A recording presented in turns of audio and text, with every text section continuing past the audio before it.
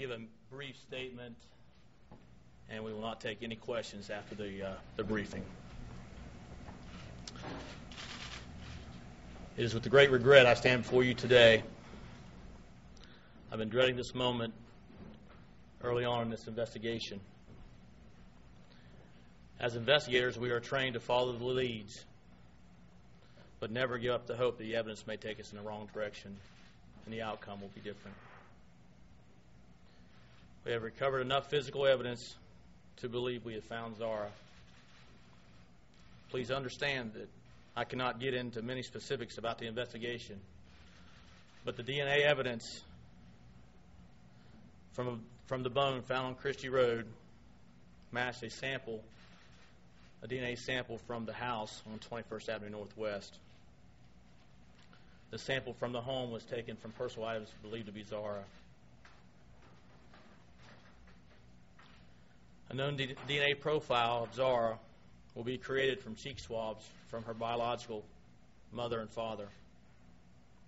The swabs will be sent to North Carolina State Bureau of Investigation lab to create that profile. Remains found at Dudley Shoals Road in Caldwell County have been sent to the North Carolina Medical Examiner's Office and then to the State Bureau of Investigation lab for positive identification.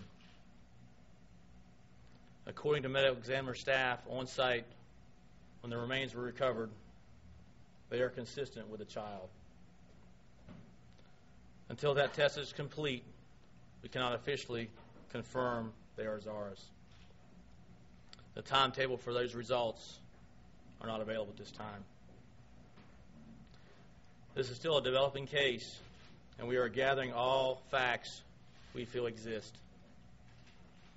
We understand the concern and interest in this case by the public, but we must be cautious in releasing further information so it will not jeopardize future court proceedings. The release of any information from this point on will be very limited.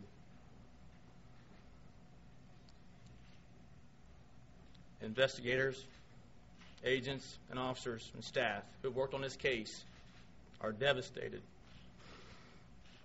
that we're not able to find Zahra alive and bring her home safely. We appreciate the support we receive from the public. Today, our community mourns, our state mourns, our nation mourns, and the world mourns as we go forward.